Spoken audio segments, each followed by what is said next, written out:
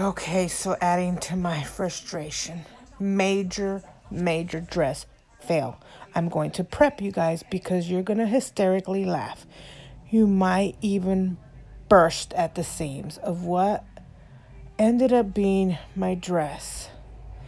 I'm not going to blame anyone. I'm just going to say that maybe the dress didn't fit my body style, but I'm warning you guys. This is hilarious. Last minute, I had to go find a dress. Oh my goodness. Now, this is the dress I wanted. This is what I asked to please be made.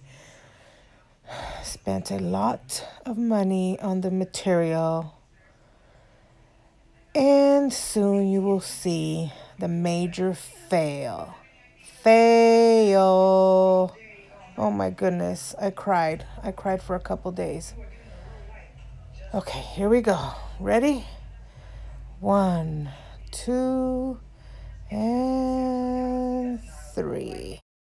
Now just look at my face. I am so upset that right now I don't even know what to say, what to do, how to move, or anything. I'm just standing there in total shock.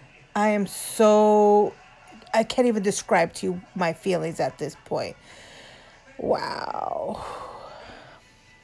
So at this point, my husband suggested I just go to the store, try to buy something. It's a couple days before the prom. I'm very frustrated, very upset. I didn't want to buy something at the stores because most things are sleeveless and not made for my body type.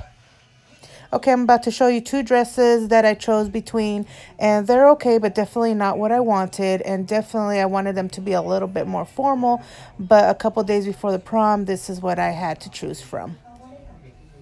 So I had this black one to choose from, and then you will see the red one. I called my sister and my husband while I was there because I had to go by myself because it was so last minute.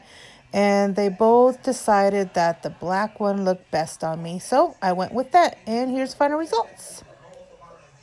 And guess what? The other dress did not go to waste. My mother was able to fix it, and it turned out to be a cute party dress.